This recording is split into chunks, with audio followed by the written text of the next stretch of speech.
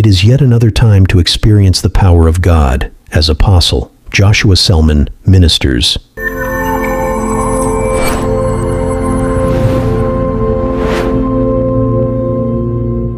remember many years ago, there used to be this wonderful group. It was a music group, and they went through a lot of stress because they were not believed. I knew the people were born again. I knew they loved Jesus with all their hearts. And I told them that time, I said, look, with the resources I had then, I will contribute gladly in helping you. Listen, let me tell you something about the body of Christ. We must be very careful. We are losing a lot of fish because we are destroying the efficiency of fishermen simply because their tools for catching fish is different from what we are using. We need to be careful. If on my way going, I find someone who is a professional. How many of you know that there are many fellowships that are around many, careers, like, say for instance, the Immigration Christian Fellowship. I preach there every year. So you have to be a uniformed person to even have access to that kind of place. I have the honor of preaching there every year. I've preached there for like 8 years or so, maybe 8 or 10 years. Every year, at least once, I go there. There are people who have been born again there, and the way God got them born again was to give them jobs with immigration so that they can attend that fellowship. There are many students, the only way they got saved was by getting admission, because there are programs their parents will never allow them go. So you will find out that the child's JAMB score was not up to it, but God still gave the child admission because it was more than just getting a degree. God needed that child to be released from a hostile home, to be in an atmosphere where he can pray. That child will never be allowed to have a night vigil where he or she is coming from. That's how many of you got saved. The message is, respect the diversity of ministries within the body, provided they are genuinely born again and provided they love God. Don't make business people feel less of witnesses. Don't let drama actors, Christian drama ministries, feel less of actors. Don't allow worshipers, those called into the worship ministry, you may not like the way they jump, but don't be too quick to judge. Go and find out the investments they make in the secret before they come out to jump. Don't be too quick to judge. Just because they sing the way you don't want does not mean they are not singing to the glory of God. Are we together? Don't judge people called into campus ministry. Their ministries to young people. They will wear t-shirts and jeans and be jumping. Don't laugh at those who are called into the ministry of fitness and they are using it for the gospel. Their job is to tell their story from losing so pounds. Now I am weak, and they preach Jesus. We must respect the fishing tools that every fisherman carries. Now the truth I must balance is that there are tools that are not tools. For instance, if we see you standing with a knife at sea, you are not a fisherman, because holding that knife that way is not a tool. So I'm not just saying we should just celebrate any tool. No, the tools may be diverse, but when you see a fishing tool, you know, because you can see the assignment of that tool and you can see the result from using that tool. Fishers of men. Are we learning? There are many ministries that should not have died. They died today out of guilt because there was no more space for them in the body of Christ. We have defined by our understanding about God what ministries are of God and what ministries are not of God. And in doing that, maybe sincerely so, we have closed down many great ministries, and it ought not to be so. How many women ministries have died today because we are attempting to manage excesses? How many music ministries have died today because we are attempting to manage excesses? How many discipleship platforms have died today simply because we did not understand the nature of their call? When you see a ministry not working in alignment, you'll be learning. The key is not to destroy it. The key is to trust God for alignment. Is someone learning? If you're learning, say amen. So number one,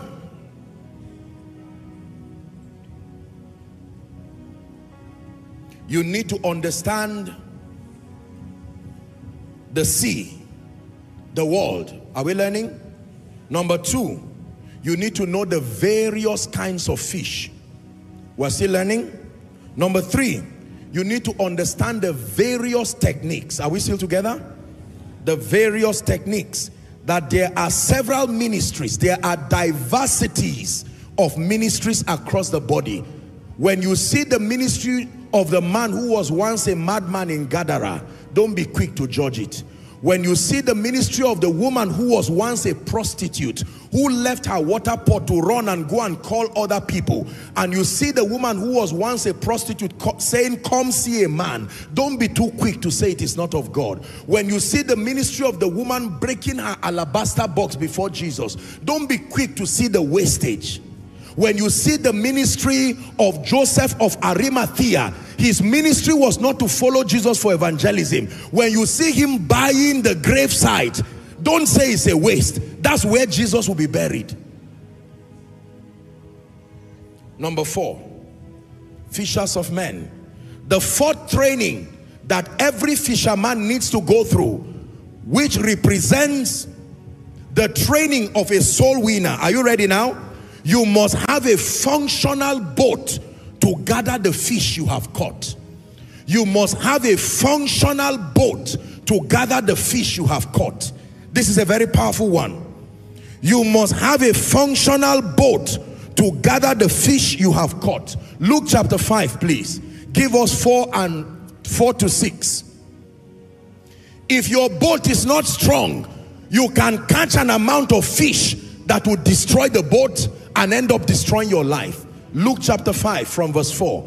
Now when he had left speaking, Jesus now, he said unto Simon, launch out into the deep and let down your nets for a catch. Nets for a catch. Verse 5.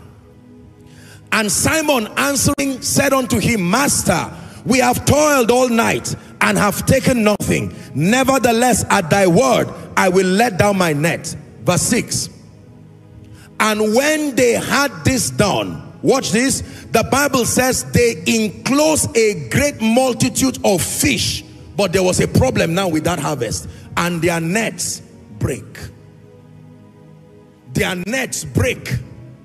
And I can imagine that the boat, that boat there that they now transferred everything to, the boat was even going down because of the size of the fish. Can I tell you, there are many people who God will not give the anointing and the mantle to bring a certain kind of harvest because their boat, their ministerial capacity cannot manage the kind of ingathering they will have. With all due respect, there are servants of God, there are Christian platforms. God cannot give them 1,000 souls in one day. There is no boat that has been designed to keep that fish. Number one is that there is nowhere to even take those people who are saved. Are we together now? We're preparing for a sound of revival, and we have invested so much building a prayer team, building counselors in anticipation of the kind of harvest we know and believe by faith that God is bringing. You cannot be holding a crusade, for instance, and then you train just 10 counselors or 2 counselors. Something is wrong with your boat. You see, let me tell you this. Every time you catch so much fish and your boat is too small, something happens. Both you and the boat and the fish will be lost. Do you have systems in place to follow up the sinners that are saved? Or is it one man of God who will do everything and you will die of stress within 1 month? Because the problem was not the harvest, it was that the boat was not efficient. Are we learning? Every fisherman knows that depending on the kind of fish you want to catch, you must ensure that the boat can mean the church, the boat can mean your follow-up strategy, the boat can mean the people you have raised, to be able to make sure and ensure that the souls, the sinners that are saved, are not lost. I learned this from Reinhard Bonnke of blessed memory. He used to have a pamphlet, a book called Now That You Are Saved. The moment you are saved, so what happens, his strategy was, because he didn't run a church-based ministry, he usually organized his crusades in collaboration with the local assemblies. So before the crusades, he would do what they call fire conference, and he would train the pastors to make sure that they are efficient enough to receive the harvest. After the crusades, the people who are already in various churches are distributed back to their churches, and those who do not have churches are redistributed across local assemblies to make sure that there is a follow-up system, and the strategy worked. Are we together? The same has been used with many great evangelists. There's no point winning 20,000 people, 5,000 people, and as soon as the people confess Jesus, they go back and there is no system to help them. They go back to their lives, and before you know it, you will never imagine they were once saved. Training number 4, make sure your boat is efficient. There must be structures on ground, a strong follow-up system, an establishment system for the harvest that we desire. Joshua Nimmak Selman was born 25th of June, 1980 in Zaria, Kaduna State, Nigeria. Also known as Apostle Joshua, Selman is a Nigerian gospel minister, conference speaker, and televangelist. He is the founder and senior pastor of the Eternity Network International, ENI. The ENI have a program called Koinonia, a gospel fellowship held weekly in Samaru, Zaria, Kaduna State, as well as in Abuja, Nigeria. Here are 5 fascinating facts about Apostle Joshua Selman. Number 1, a spiritual leader. Apostle Joshua Selman is a renowned Nigerian gospel minister, televangelist, and founder of Eternity Network International, ENI, and the Koinonia megachurch. Number 2, an inspiring teacher. He is known for his insightful and impactful teachings on the Word of God, which have endeared him to millions of followers worldwide. Number 3, an author and a writer. Apostle Selman has written several best-selling books, including The Majesty of God's Power and The Beauty of God's Presence. Number 4, a music minister. He is also a gifted music minister and has released several worship albums, including Your Majesty and The King's Majesty. Number 5, a conference speaker. Apostle Selman is a sought-after conference speaker and has ministered at various events and conferences globally, sharing the message of God's love and redemption. For more contents like this, please subscribe to our YouTube channel and smash the like button. You can also do the work of an evangelist by sharing this video to at least 2 people you love most. See you in our next video. God bless you.